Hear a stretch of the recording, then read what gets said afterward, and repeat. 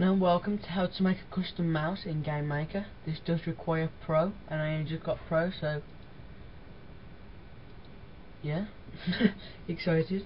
Okay, so make your cursor, mouse, whatever. Edit sprite. Now this is what your mouse is gonna look like. So I'm just gonna draw a basic one, like that.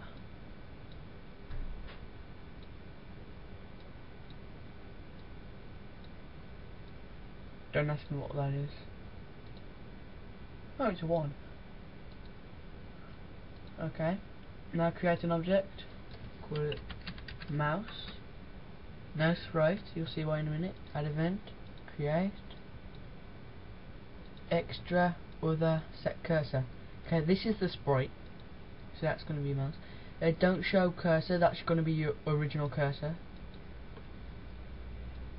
That's it. Put it in your room. And if you've got left pressed events and everything, that you'll still work with that.